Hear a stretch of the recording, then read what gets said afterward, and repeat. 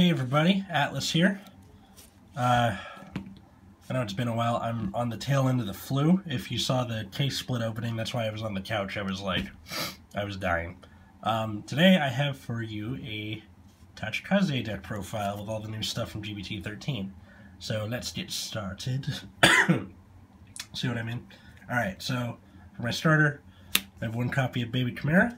So his skill is, he's a Forerunner, and then when he's put in the drop zone from rear guard during my turn, I can counterblast, search a deck for up to one grade 1 card, call it to rear guard, and it gets plus 3k.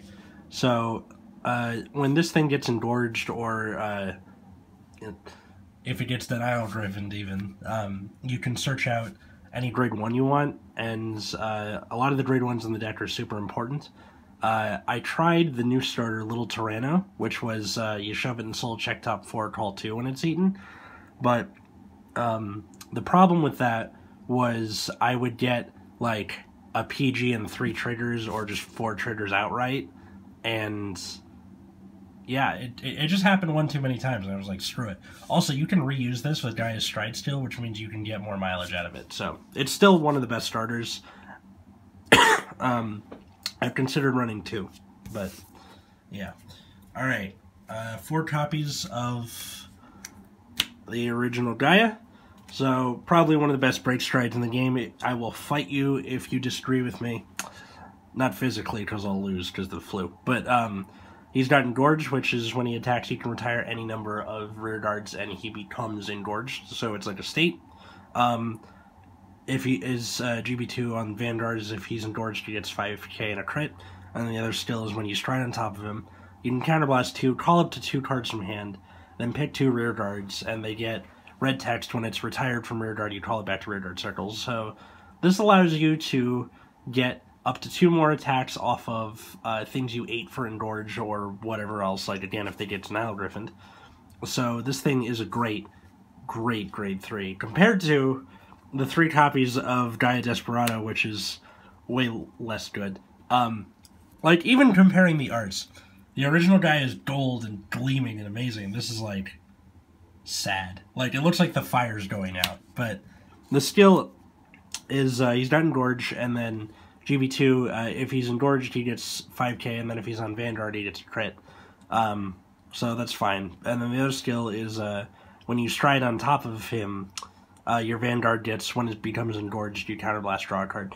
So this is way less good because the original Gaia lets you get back 2 units that were retired for engorge, where this lets you get back only 1.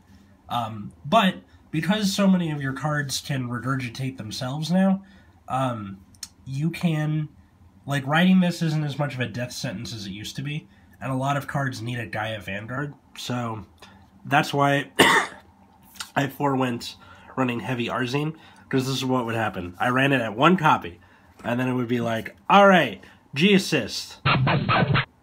Okay, ride heavy Arzine, and then you lose. So, yeah, that's why he's not in there. 4 copies of Circablaze.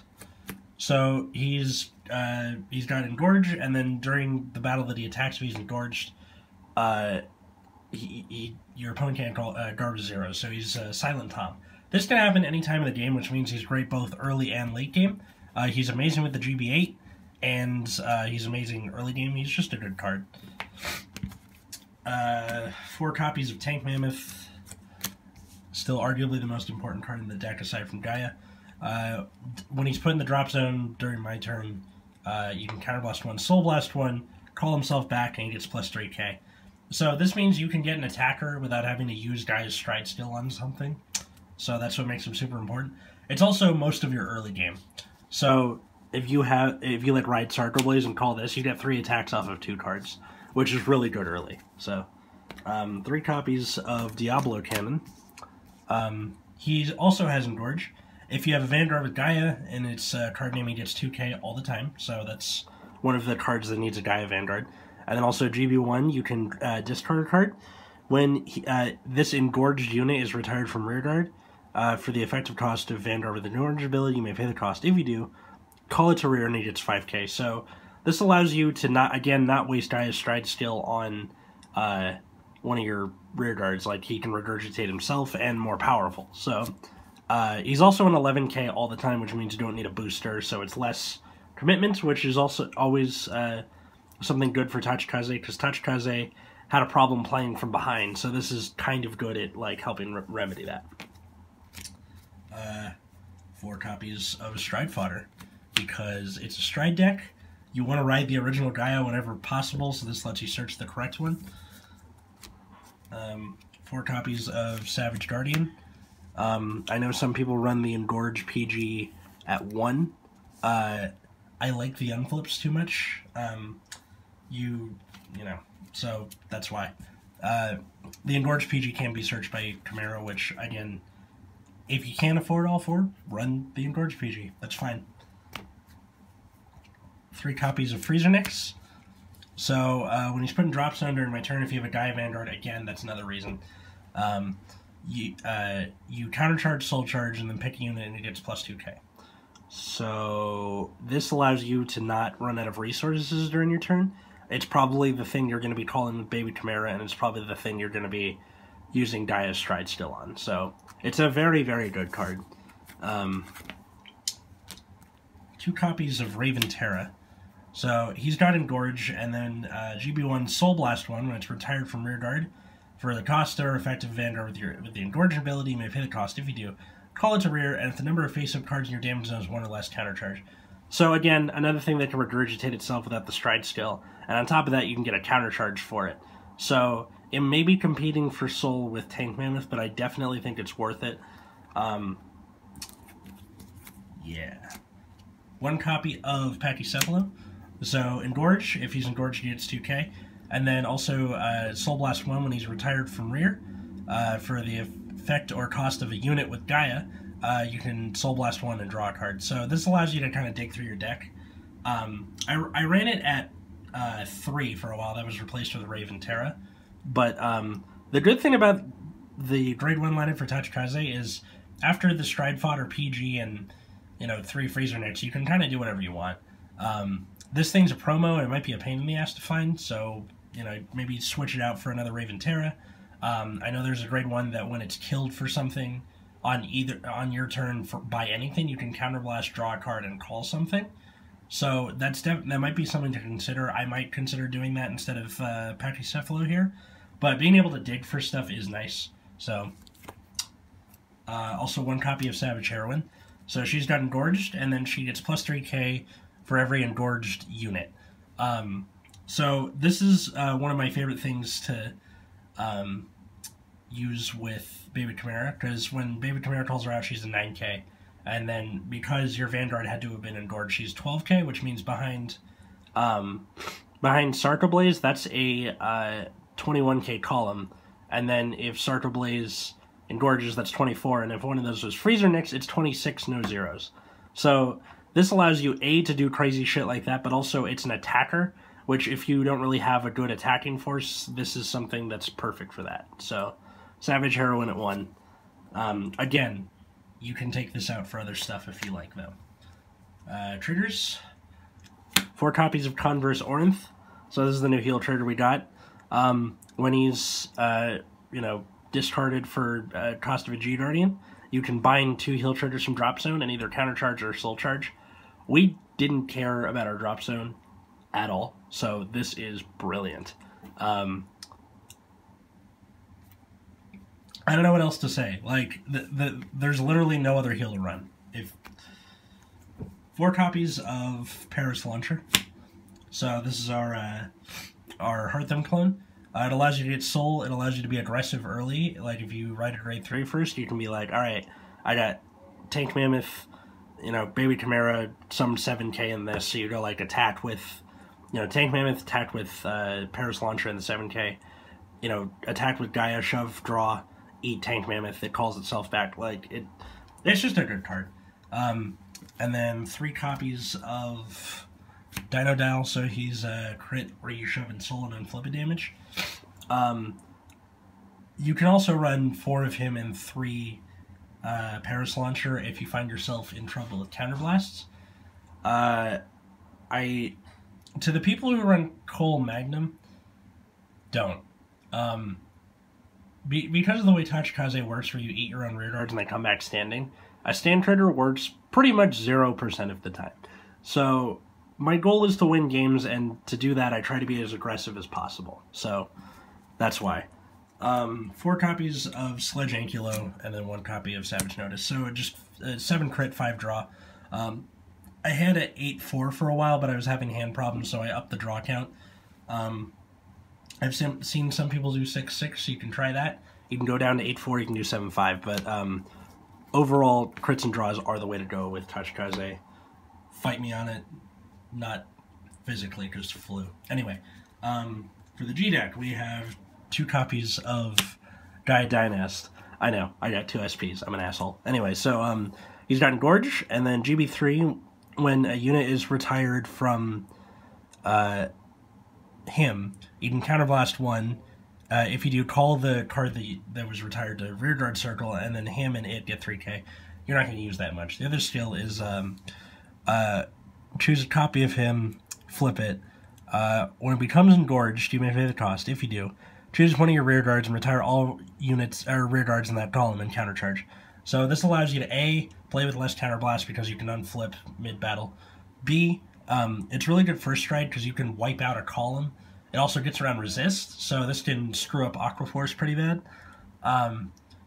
It's definitely the first stride of choice, except for maybe Gratitude, which I'll get to in a second here. But the ability to countercharge while doing that means you can, like, alright, I'm gonna, use Baby Chimera, call the thing, and then after I blow up the column, I get a countercharge, and then use the countercharge I just did to counterblast for Tank Mammoth, that kind of thing. So he's a very flexible card. 1 copy of Gratitude. So he's got Engorge. You know what? I'll just say all of the strides in here that aren't Seabreeze have Engorge.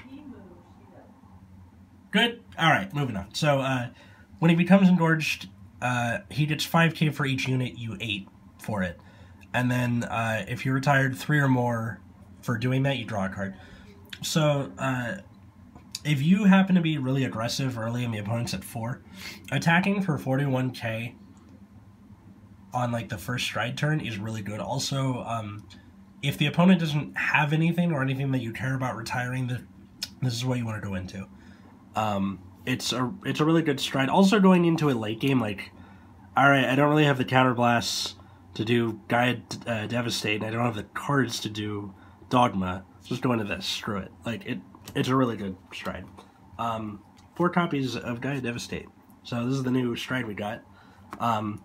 It's really freaking good. So his skill is you counterblast 1 and you flip up a copy of him. So when he becomes engorged, you may pay the cost. If you do, draw a card and choose up to 2 circles other than the Vanguard for each face-up card in your G-zone. Put all of the cards on those circles into the drop zone. And if the number of the cards put into the drop zone was 3 or more on your side, he gets 10k crit and quad drive. So, because the reason that's worded so weird is that you can put your own locked cards into the drop zone. It also means you can get around resist. So, shit's good, yo. I often find myself... It A, lets you do something when you're behind. So you can, like, alright, I only have 1 card, engorge it, and then just blow up the opponent's field. You may not get quad drive, but you get a draw off of it. And it's a really freaking good card. I find myself barely going into Dogma anymore. I mostly just go into this. I made it to GB8 a bunch of times, so I've gone into that too. Like, it's so good. Pick yours up today, ... Alright, 2 copies of Dogma. So, this is... or was, and still is kind of the big finisher for Tachikaze. So, you flip a copy of him. When he becomes engorged, if the number of things you ate was 3, it gets plus 10k, and then if it was 5, at the end of the battle that he attacked, you restand, he gets drive -1. So he's a 5 drive checking stride. So, one of the best restanders, but you do need a lot of cards to kind of make it happen. Which is also why I don't really go into him anymore. Because Overlord is running around and Link Joker is running around so that you can't really have the full field to make this happen much, but it's still a really damn good card. You don't need to, like, I've seen a lot of lists are like, alright, I run 4 and 4, like, I don't... This thing's like, what, $70? Something like that? Don't waste your money. Just get your 2 and just, you're fine. You're fine. I have the other 2. Don't, like, I'm not going to pretend that the card's not good. There are 2 more, but you don't need 4. 1 copy of the GB-8. So, his skill is, when my rear guard is retired, choose up to one of your opponent's rear guards, retire it, choose one of your rear guards, and that unit and this unit get plus 10k. So if you engorge 3 things, you get to kill 3 things on the opponent's side, and him and the rear guard of your choice get plus 30k. So this thing's great. It's really funny with Sarker Blaze, because when you attack with Sarker Blaze, it's like, alright, I'm attacking for 49, no zeros, you know? It's really, like, it's a pretty good GB-8. It also is pretty good when you're behind, because you can kind of just eat anything. So you also, like, have enough card advantage to where, like, you can get to this fairly reliably, depending. But, yeah, good GB-8. 1 copy of Seabreeze, because G-Deck. For the G-Guards, we have 1 Dimorph Phalanx. So, if you have less or equal rear guards as the opponent, when you G-Guard, he gets 5k shield. Fine, great. 1 copy of Bullish Primer. So, he's a flippy G-Guard. When you flip, he gets 5k shield for every open circle. So this is great when you're behind. So they're like, alright, I'm attacking with, you know, Overlord the Purge, you know, with Pentuple Drive for 26. And you're like, alright, do this, flip. And it's, you know, 26, 31, 36, 41, 46, 51. So that's 5 to pass. So, yeah. Good G-Guard. 1 copy of Blockade Genga. This thing's kind of shit, but the skill is you retire a rear guard. When it's placed on guard circle, you do that, it gets 10k shield. Then you pick 2 rear guards, and then when it's retired, you return it to your hand. That doesn't say just rear guard circle, so you can put it, like, you know, retire a grade 1 in the back, then pick 2 in the front, and then give them that skill, and then you intercept with them, and then they go back to your hand. So it's good in that respect, to where you can reuse guard, but it's not that amazing. It usually ends up being the flip target for that, truth be told. 1 copy of Raktomi. So you can do this or Dismal. It's up to you. Raktomi. God. Raktomi. Because I run 5 draws, like you get draw triggers in hand, so it just helps you dig for stuff. Dismal will protect your Tank Mammoth or Sarker Blaze or what have you, so it's player's choice on that one. And then 1 mixed element Colburn, because we're really bad at getting shield. So his skill is when you guard with him, you discard a card, and then he gets 5k shield for every 2 cards in the opponent's hand. So I so wish that was continuous, so that it would count with drive checks, but it doesn't. It's a good card when you're behind, and you know, it's pretty solid. Tachikaze's G-Guards aren't that amazing. They're not Murakumo bad, but they're still not very good. So yeah, that was the deck, like my deck post GBT-13. If you like it, rate, comment, subscribe down below. Hopefully I'll sound not terrible soon, and I can do other videos where I don't sound like a freaking smoker. So, Happy New Year, and have a good one, guys.